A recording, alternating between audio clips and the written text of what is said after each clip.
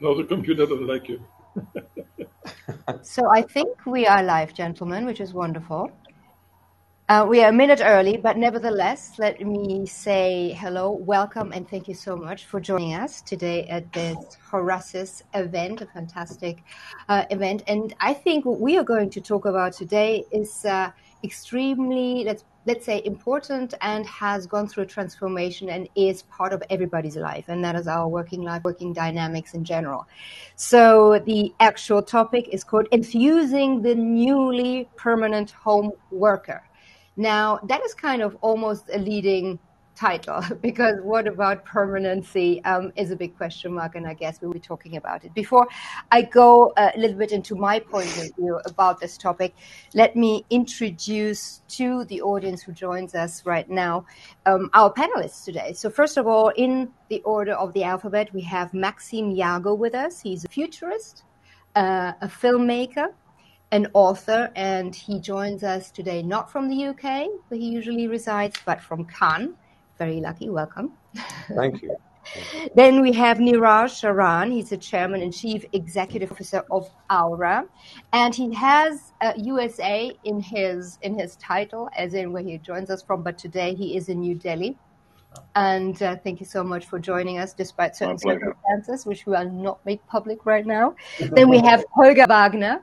He's the founder of Wagner and Partners, and usually he resides in the UAE, but he joins us from Greece today, which I think is fabulous as well. And then we have Daniel Zaretsky, co-founder World Influencers Network. He's American, not Uzbek. And he definitely has, on the other hand, a real imprint as a global citizen as well. And I'm Patricia Beccalli, and I join you today from Zurich in Switzerland. And I have to say, even though you can't see it, we actually do have a sunny day, despite being middle of May.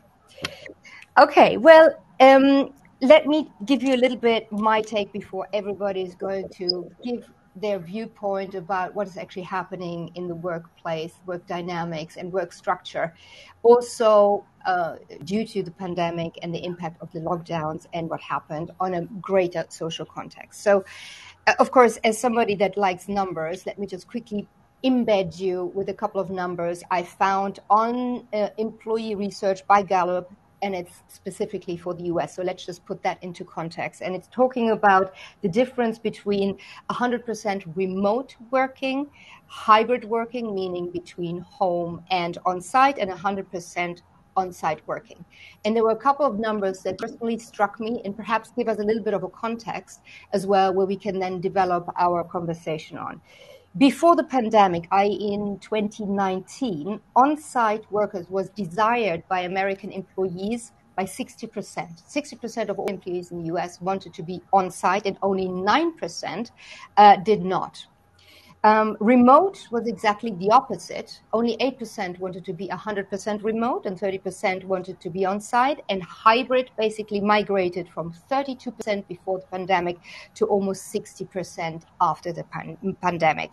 And interesting, looking at the beginning here, is the hybrid model, shortly followed by staying at home, 100%. Basically. And I thought that was an interesting issue, because we've seen the pros and cons. And the pros and cons, I think we need to discuss in terms of the employee, but also the employer, and also in the greater context of the economy, social impact, and social dynamics. So again, that is all from me. Just wanted to put a little bit into context what we're going to talk about. What was more important, though, is your take here. And let's start again in alphabetical order with Maxim Jago. You sent some interesting views in there, and I thought what was here very interesting is you put the human in the center of your take. Yeah, I mean, it's easy to project, isn't it? But what we think would be best for people, that they would agree, is for them. It's a dangerous trap to fall into. But having said that, I can't help feeling that ultimately what people seek is ease. And that means, easement to social connections, professional connections, engagement with the boss, engagement with colleagues. But I would imagine that most people, in fact, the data you shared there backs this up, I suppose, most people would prefer something like a hybrid model, where most of the time they're at home, where their official place of work is considered to be at home, and they are just coming into the office every now and then to make sure they maintain an emotional connection, a social connection with their colleagues and with the company. But I think that what changed with the pandemic was not so much that people did or did not want this. I think what changed was that people discovered they were permitted to, and it became normal. And in being normalized, everyone discovered, well, you know, it's actually completely workable. And time after time, I've spoken with people who have said that they're more productive, they're getting more sleep, they're more focused, they're more able to do their work. And the risk, the loss, the danger is that we are social primates and we do need to feel connected to people. And for some people who don't have large families, they don't have large circles of friends to connect with outside of work, it can be very lonely. And so I think in terms of productivity, in terms of work, everything about it is good. But there are some risks there because, I mean, even if you think about romance, a lot of people meet their partner at work, fall in love, get married, make babies. It's pretty good for us as a species if babies come. And this is not happening as much now because people are not in each other's space as much. No, that's a very interesting take. I think what you're saying is that we must not lose connectivity. And yes, of course, I mean, I'm the first one. Mea culpa, I also met my husband at work. So I can totally sympathize with that one. It is very true. But you see, that being permitted or allowed, I think, is an interesting one because there you have also the question of control and management style we're going to talk about later as well. There is, yes, you have to kind of trust that they are more productive, that they will sleep more than they will work at home, et cetera, et cetera. And how do you keep that efficiency and productivity going if, you know, people are only coming once or twice into the office a week? Okay, let's listen to the next point of view before we get into the deeper conversation. Niraj, Sharan, why don't you take it?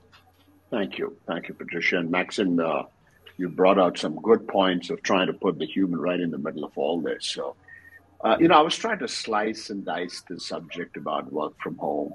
And the more I sliced and the more I diced, the more confused I got in terms of the responses from different perspectives. It almost made me feel like that we are talking about the narrative and the anecdote of 7 blind men touching the elephant and trying to figure out what it is. What do I mean by that? To make two very quick points. First, while the work from home, which was an option earlier in tech companies earlier, became a norm during pandemic going forward, I think it boded very well for IT. It boded very well for services. It boded very well for large corporates. For the reasons we all know, that there was a backbone, there was a measure, there was a SOP in place that you could do, and to ramp up was easier. It did not do well as much, or sometimes it actually did not do well at all, was from where I want to talk about this perspective is the micro and the small and the medium enterprises, which are not in IT and which are not in service sector. So there we had a lot of headwinds, and I run a few of these boutique companies in Asia and the US. And it's ironic, my experience, if you ask me as sitting in California, I might give you a different perspective, but sitting today in Delhi, I will be forced to speak a little bit about the conditions here. And that's what I want to bring today. So it did not do very well, point number one, in the small, medium sector, especially if you're not in the IT and service sector. The second aspect that I want to bring about, again, is to do a lot with a little bit of culture, work culture, and discipline. And at the risk of sounding whatever, I think there is a difference between the Western work culture and discipline and Asia. And I see that every day. In Asia, whatever enterprises I run here, the amount of micromanagement and prodding and follow-up and phone calls and emails that I have to do to get that one damn thing done is 4x of what I would do anywhere in the world. Now you map it to this situation, they're all working from home. I cannot even walk into someone's office and say, hey, show me that report, show me this. Now he's like, phone's not connecting. What happened? Oh, there's a power failure in my neighborhood. My laptop hung. I asked the technician. He says he'll come tomorrow. And I was used to having the hard copy files in the box file. I don't have that file on me. The cloud is not, I'm at the risk of sounding whatever. It has been quite a bit of a challenge in this small sector that I'm talking to, which actually speaking by number of employees in the world is a very large number, especially in the Asian sector and the African continent. It's a very large number. So I'm going to stop here and just give these two perspectives and then bring out something more as we go along. But the human, as you said, Maxim, is what I was talking about, that human from one side to the other, the reactions, the discipline, so different. No, a pivotal point you're making there, of course, culture and work culture and, the interaction between control and execution is very, very pivotal. And Holger, I think this also applies not only to one culture to the other, but also different types of businesses. You have certain sectors you need to be on site, and other sectors you can and you do have the choice of being off site and working remote. You have a retail background. Why don't you give your viewpoints and messages? Yeah. Oh, thank you very much, Patricia, and the two colleagues of yours. So what you really can see is it went from a necessity, as we just heard, and working from home, to a very accepted situation today that people can do that. But as Patricia referred to my comment earlier, is I worked in retail, and working out in retail, especially food retail and F&B and these areas. Now, what you can see is if you're working in food retail, you have a hell of a challenge as an organization, because the head office people want to go home and they want to work abroad, right? So they work from home, and finance department, IT department is doing that. And the people in the store, they say, yeah, but I have to put my mask on. I have to check how many people coming into my store. How do you balance that? And I think there is where a significant leadership style has to come into an organization on to identify new rules of working together. And you cannot do that all in SOPs, right?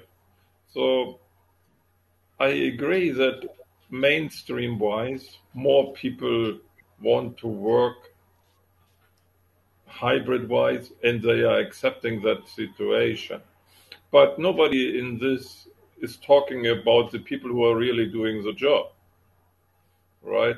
So now you can add that to the fire department, police department, you can add that to the doctors. So if you are adding all of that, then you say a significant part of the society is out of this discussion, right? So because if you need a surgery, you want to go to the doctor and you hope that the doctor is doing it, right? So, and you're not saying, okay, so let's make it online. Let's get the next robot and doing it for me. So I think there is something what you really need. So you want the pharmacy, you want the supermarket, you want the fire department, you want the police, all these people showing up and serving the people who have the, say, exceptional option that they can do their whole job from alone. So the other thing what I agree also is that we need adjusted models, how we are organizing ourselves, right? Now, yes, we can have supermarkets with no people. That is now started a few years ago, as everybody knows, with Amazon Go. And now everybody is trying to do the same thing. Yeah, but on the other hand, the family biggest discussion is what do we eat tomorrow? And you have to find out if you want the tapas or you want this or that, you want to try it. And where do you try it? Okay. So there are the human things we also have to get used to that whole thing. Okay, so I think we will have a lot of discussion how to move forward for different parts in the world, and not only to say, oh, look, I work for Google, I work from home. Okay, great for you. That's what you are doing, right? But this is not the majority of the society. Yeah, and I think, Holger, what you're mentioning there is, horses for courses, depending on the culture, with Niraj you mentioned, depending on the type of sector, depending on the type of work you do, developed countries, it all forms into, yes, the way we live and work will have changed, but it is not all one wash. There is different nuances, and it is adjusted. Look, I can tell you one example. As I worked in Asia, we established at that time hypermarkets, right? And the store manager got the job description and also a contract, and it's called store manager. And then the people come from the convenience stores and said, I want the same salary because my store is also saying I'm a store manager. The only difference is that you have 3 employees and the other has 400, right? So you really have to explain someone where the differences are. So working in the same company and saying I'm working in IT in a supermarket or in a pharmacy or whatever is something different. These people have to show up, because otherwise 90% of the society in the company has a problem.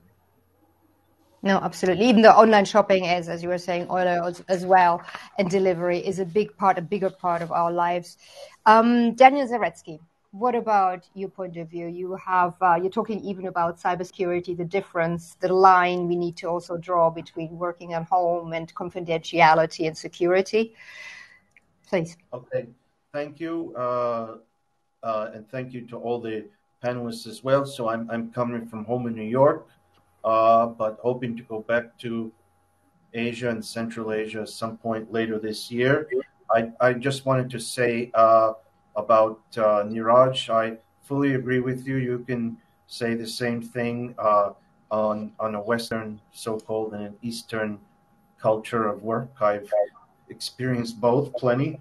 So yes, just a few points here. I mean, we talk about cybersecurity. In the old days, it was you did your work in the office. You had your office computer and all that there. You did your private work at home. You had that there, and you couldn't access your work from your home, right? Well, that has to change now. So there's a lot of things that have to change.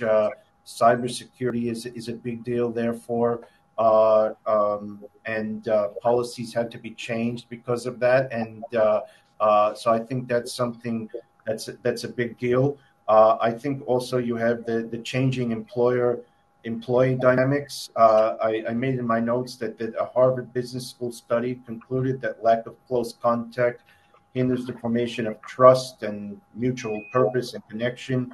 And remote employees are more likely to struggle with this than worrying that colleagues are saying bad things behind their backs and lobbying against them. These kinds of things. So I think that at least from what I see, it's good to have in person once a month, once a week, even if you're completely remote, a few times. And one of the things that we've seen in the U.S. is probably else in the world is these, instead of coming into the central city and everybody working in one office building, they're setting up pods. Small pods, maybe in the suburbs. You know how the U.S. is a suburb, car-ridden culture, et cetera, et cetera. So I'm from New York. I don't have a car. I'm thinking, living in Manhattan, you're the only people that don't need a car in the whole U.S. So, but you know how everything is. So the point of the matter is that in this suburb, maybe there's an office space, and they come in once a month or once a week, or this. In that suburb and that, so smaller teams connecting and so on. And I think, we've talked, people have talked about this before. You really have almost the ability to live and work anywhere. You don't have to move to a few major, central cities with high costs of commutes and so on. And actually, if you're a company, you have a greater access to a much larger pool of workers, right? Who wants to come and live in the middle of Manhattan necessarily and pay the prices that you have to pay for that? But that's what you had to do in the past. Now you can be living anywhere you want and doing the same thing. So I think there are a lot of overall it's positive about that. But things that people do are things like even if you're going to be virtual coffee buddies, virtual chess tournaments, virtual book clubs. So even employees. I mean, you can do it with your friends, but even employees, for example, to feel less lonely, even if it's virtual, it's not just that they're interacting in the work thing, but they're doing these company things like they would have done, previously, go to the bar after work or play on in the U.S., we play on the softball team or the company baseball team or something like that. So these kind of things. I saw just a few things. One company will allow workers to remain home, but with 20% off salary. That's a top-down measure. I'm interested to see the reaction to that because Airbnb is the opposite. You can work anywhere in the world for the same salary, which I generally tend to agree with the Airbnb policy. So I have two more points here, actually. One of the issues is, being expected to be always on. This is a big issue. Now, I think even before the pandemic, at least the American work culture, you were pretty much moving in that direction. Okay. Mm-hmm. Unfortunately, I think that's very unfortunate as well. But I have to say, I hate commuting. I've done commuting. I've done commuting to my job by subway in Manhattan. I've done commuting on the Long Island Railroad years ago. I never saw the point of it. I never felt I had a job where I couldn't do most of the work from home. Okay, and I can't stand working 9 to 5. That's not how I work. I work a few hours, I take a nap. I work a few hours, I take a nap. I'm 100 times more productive that way than the normal way, but I can't get away with that in the bureaucracies that I've worked in. And that's in the U.S. Okay, so people need to be in touch with separate schedules, especially with me, with you guys. You're working all over the world. You're based here. Your home is somewhere else, and you're working with teams all over the world as well. And, there need to be rules then when certain people can be contacted or, if in their group, when they're expected to reply. Because, you get this pressure. So-and-so has seen the message. You know what I mean? But maybe it's 3 in the, I always don't like that. I can't stand that they saw the message. But what can I do about that? So a team can negotiate somehow. If they all need to be on at the same time, it will be, but they can't be expected to be on 24 hours. So, Daniel, you're in New York. You're expected to generally be on in this time, and you're expected to reply within this time. But if something is sent after something like this, these kind of things. I think another thing is the endless Zoom meetings, and they just have to monitor. You don't get starting these Zoom meetings creep. I saw that starting to happen, just one Zoom meeting after another. So you have to start looking about the Zoom meeting creep there. And the last thing that I want to mention, since I work in developing countries, and our colleague based in India right now mentioned this, this is definitely a problem in developing countries, but you come in developed countries too. I know in the U.S., you come into poorer communities, you come into inner cities, you come into rural areas. You don't have good technology necessarily. You don't have good communication necessarily.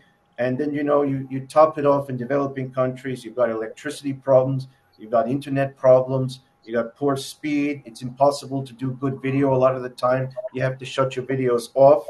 So in some ways, widening the digital divide actually here with this. And that's, I always tell people in my last comment, this is even before the pandemic, if I have a scheduled meeting with you and I'm, in a developing country and I'm not on, it's not because I'm disrespecting you. You can bet the electricity is gone or the internet is gone. So that's an issue that we see as well. So those are just some points that I wanted to, one last point. You mentioned online delivery. Man, are we having a problem in New York with that. I tell you what, you can't walk the streets, between the motorcycles. They go anywhere they want. They don't listen to red lights. They speed anywhere. They go on the sidewalks. They go on there's no enforcement. The bike lanes even, they're going this way. They're going that way. It's incredible in the last 2 years how dangerous it's become to walk in Manhattan. I tell you. So there's good and there's bad, but this online delivery, and now they have this, thing in New York. Maybe they have it everywhere. We guarantee you delivery within 20 minutes or 30 minutes from when you order it. Now, I was killing the quality of life in New York because these guys are speeding all over the place and knocking people over and anything. So let me stop there. Thank you. Thank you, Daniel. Does anybody want to respond to what Daniel just said? I have a teaser, but go ahead. Please, Maxim. I have a teaser, a question on question. Sometimes it's good to do that. Is my concern and question is, picking up on the brains of so many of us here, is the new generation, the absolutely young people who are joining the workforce in large number, while they are very tech savvy, generally compared to the elder generation, we found a huge challenge in remote onboarding the new hires. And it almost tends me to believe that there has to be some sort of a mandate that if you join an enterprise for the first 1-2 years, you cannot work from home. In a way, so that you learn the DNA of the enterprise, because they're looking at inspirational people, leadership, and laptop cannot be your leader at some level. I'm just driving the point home. So that's my teaser point, is that I have a concern there, and I'd love anyone to share their thoughts on that. Well, I think it's more a question than anything else. I think what you're describing is very important, and that Daniel, a lot of the items that Daniel described there are valid limitations on this notion that we can all just transition to remote working. It's all going to be fine. There are some, this is it's a really old way of working that we're now approaching newly. And there are a lot of presumptions that we're entering into this with. It's not necessarily going to work well. People talk about Zoom fatigue. And I personally I'm just done with looking at all of you. You all look beautiful. But I'm not actually seeing you. I'm seeing some pixels on my screen. In fact, I'm not seeing the whole of you. I'm seeing mostly head and shoulders. I'm guessing you have legs, but who knows?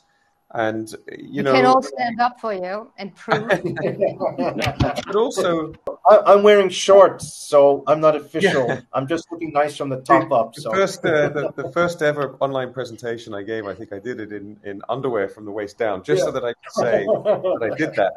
But one of the important aspects of empathy and having a connection with another human being is that you're connecting during a shared experience. And it means that when we are precognitively interpreting the nonverbal signals of the person to whom we are relating, we're perceiving their nonverbal signals in the context of their experience. And 90% of our communication is nonverbal, right? That's right.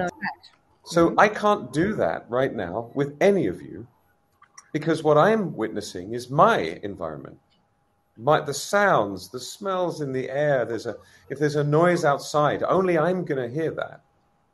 And so, or if there's the sun coming from the wrong direction, I'm squinting, you might feel like, oh, Maxim's squinting at me. He disagrees with what I'm saying. No, there was a bright light over there and it's shining in my face. But you can't know that because it's behind the camera.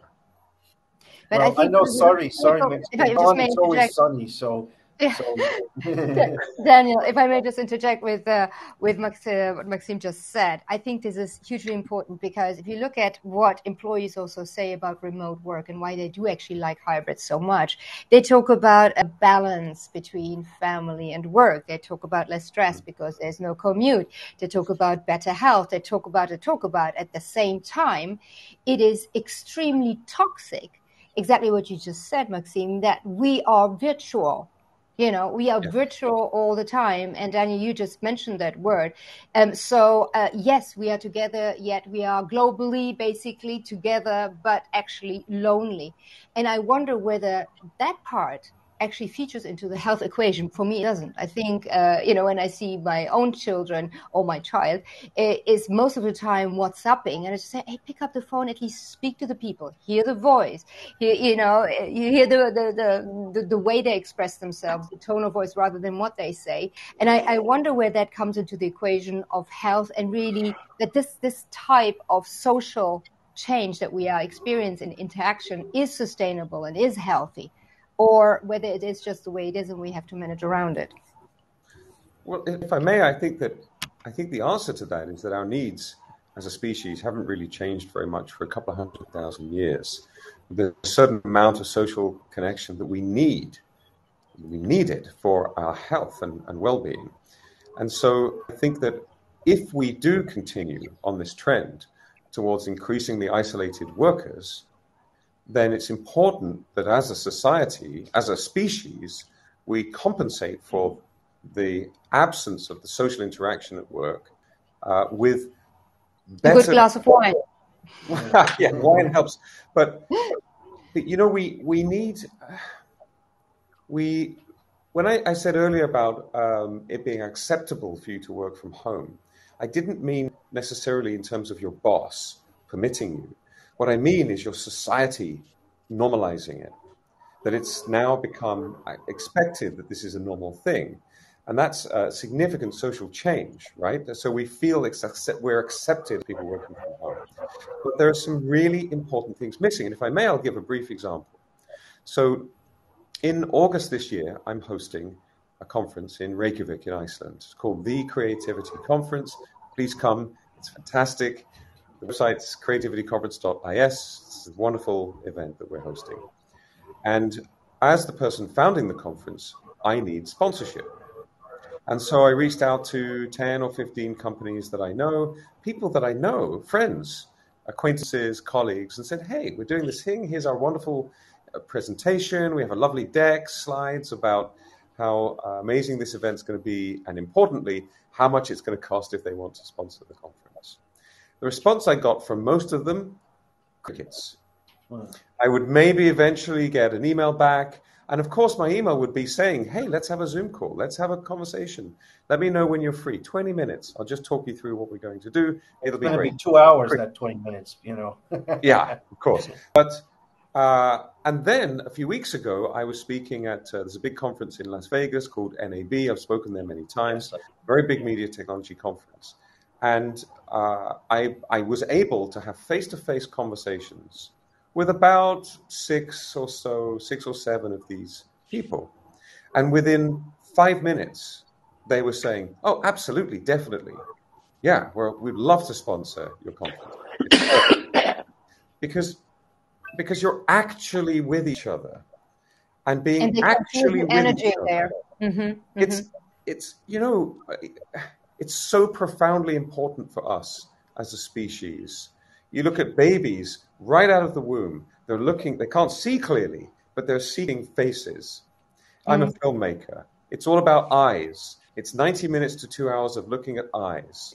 Yeah. And so we can't do that properly with the limitations presented. You look at VR, people are developing meeting spaces in virtual reality. I'm closely connected to some organizations developing these kinds of technologies. It's definitely better.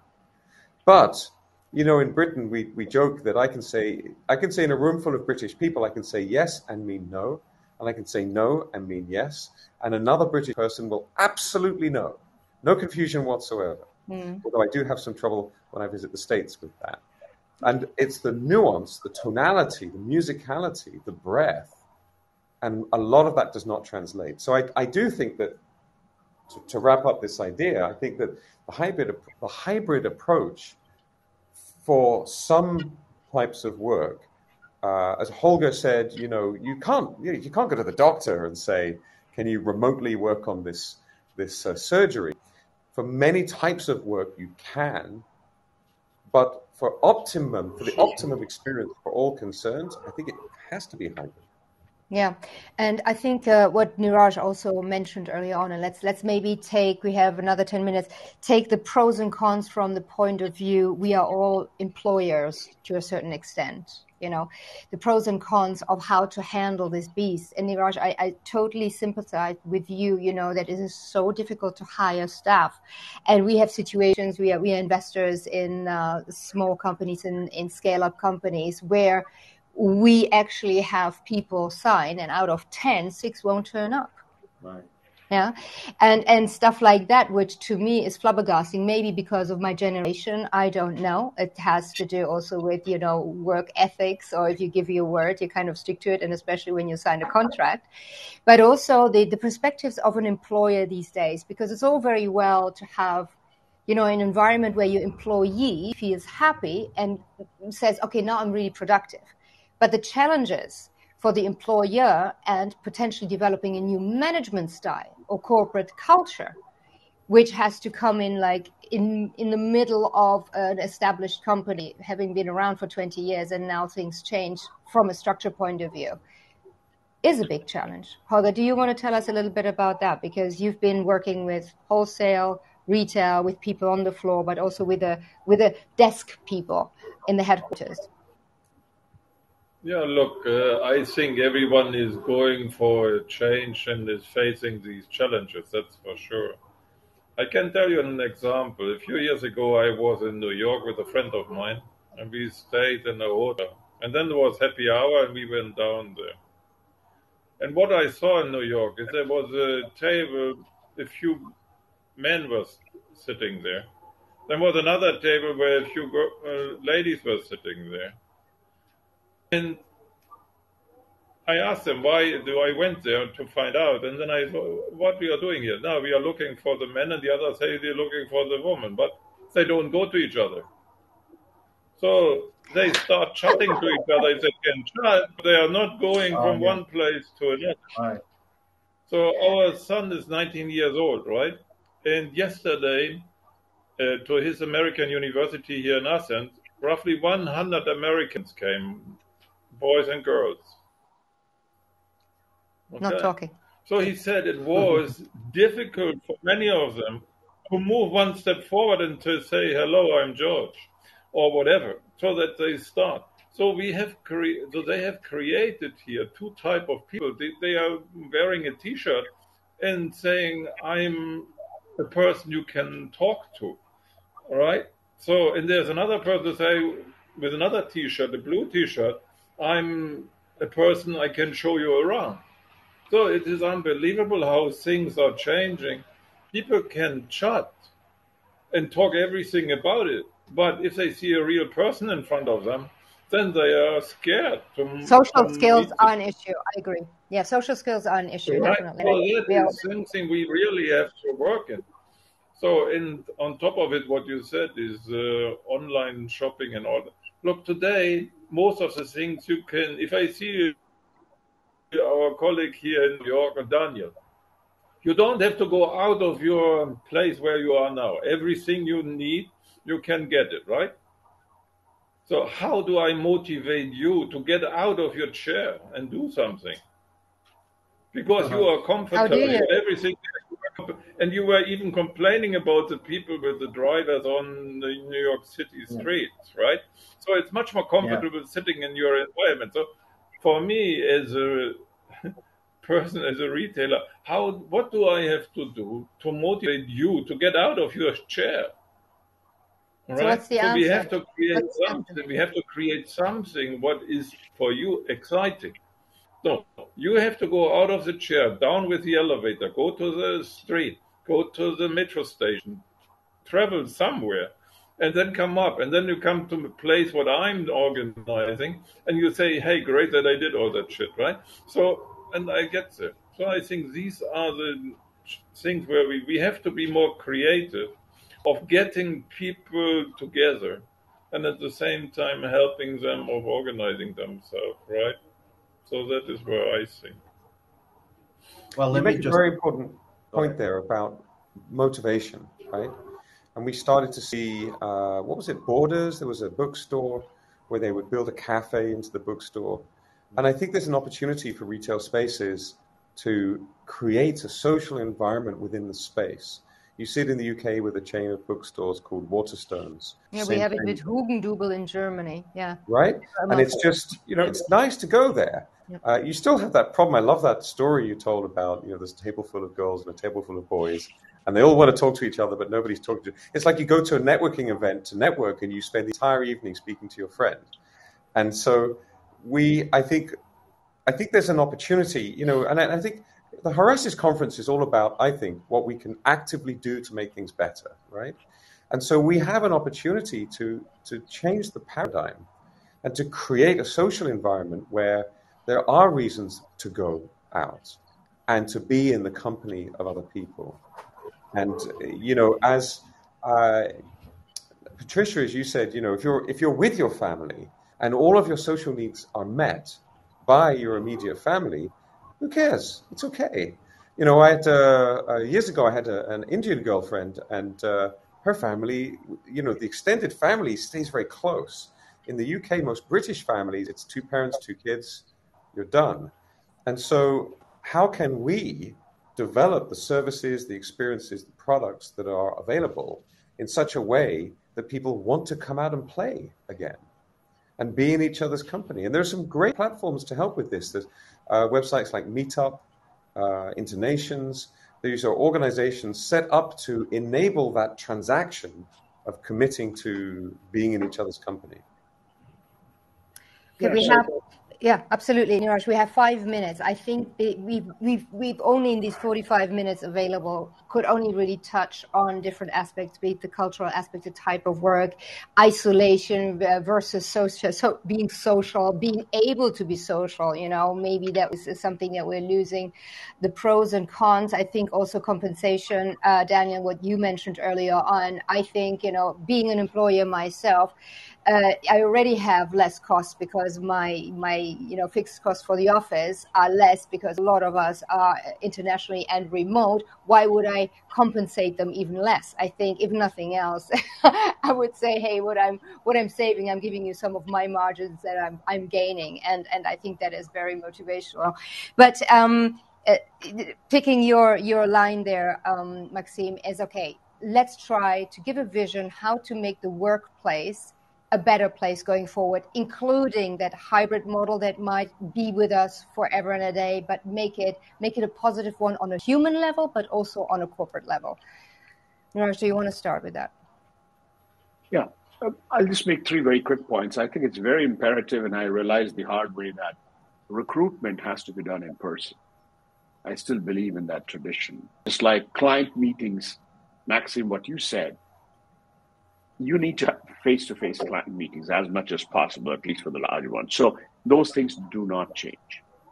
The second point I mentioned was that the first couple of years, when people come on board on an enterprise, we should have a policy for them to work from office.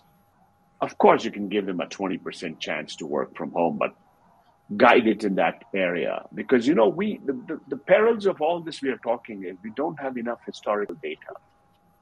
What happens when you work in this environment for 10 years? What do we become? What do we really become? I mean, work from home, there's a joke, but it drives the point. A spouse said, oh, so how's your spouse doing? He said, yeah, he's working from home, but he's never home.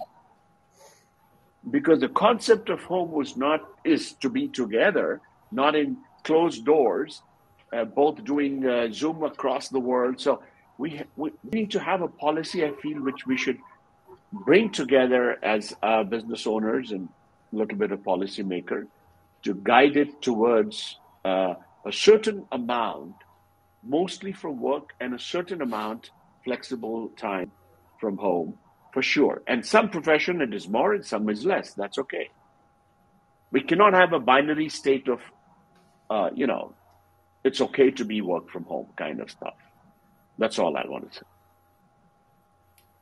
Thank you. Holger? Yeah, I think it is a great panel we have. We have seen all the different, from security up to the human person. I think there's a lot of discussion, and like every family or every business is different. What I think is they have to engage to find the right solution for each of these different environments. So what is good for Google does not mean it's good for Walmart. So, and therefore, I think they have to interact more closely with their customers and with their employees to get the right solution for the specific situation. Okay. Daniel, last word. Last two quick things about the remote onboarding that Niraj was talking about. Yes, but you know what? 1 or 2 years, but these days careers are everybody switches jobs, it seems, every year or 2 years. So I wonder if the employee is going to accept that. It may be good for the employee. Will the employee accept that they have to be in the office so much? If you make that a requirement, you may lose the talent. We'll go. So I'm not saying it's right or it's wrong. It's just the way it is. Last point, which I think is the most important point I can make. The number one thing for me, I don't know if this, who can I trust? And who should and how can I get people to trust me? Okay, and that's especially even more pronounced when you're working with radically different cultures than your own. So I think face-to-face meetings are also important. Especially, I like to, if I could, have a face-to-face meeting with them in their culture, because I find sometimes people, if they come here, they act one way, and then I go there and I see them on their own home turf, they're completely different. Yep. And I want to see how they act in the home turf to really see what they are and see if they're in certain situations, life situations just pop up. How do they behave themselves? So this is something that I think in person you can't, that part you can't change for a long time until the species comes up with some really radical invention. So thank you. Thank you all for the great panel. Thank you, Daniel. And Maxim, last one for you, and then you have, I think, about 30 seconds, and then we call off. Goodness. Well, I would say, you know, in a roundabout way, it's all about love, right? It's all about our total life experience. And you are not your work. Your work is something that you do.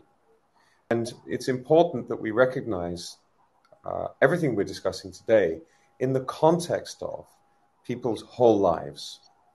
They're going to want to support relationships, career development, personal development, social time. All of these things are necessary. And I think as we develop these new paradigms in our professional conduct, it's important to remember that however we feel about it, those paradigms are in the context of a person's complete life. And so we need to be cognizant of that.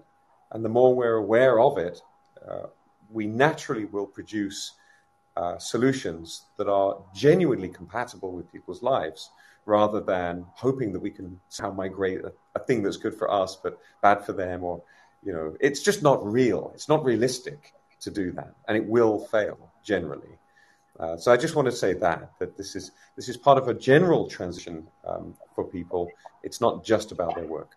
Yeah, no, I agree. And I think, thank you very much for all of your points. And here the tricky thing is really not the balance between work and life, but the balance between who we are as human species and the construct in our society that we are trying to create to become potentially better society, and all the hiccups in between, and trying to balance that. So thank you so much. We already lost Holger, but thank you very much to Maxim, Jago, Niraj, Sharan, and Daniel Zaretsky for this fantastic panel. You did a great job, Patricia. You did a great job. Great moderator. Thank great you. panelist. Thank you very much. Thank you. Take care, Bye-bye. everybody. Bye. Bye.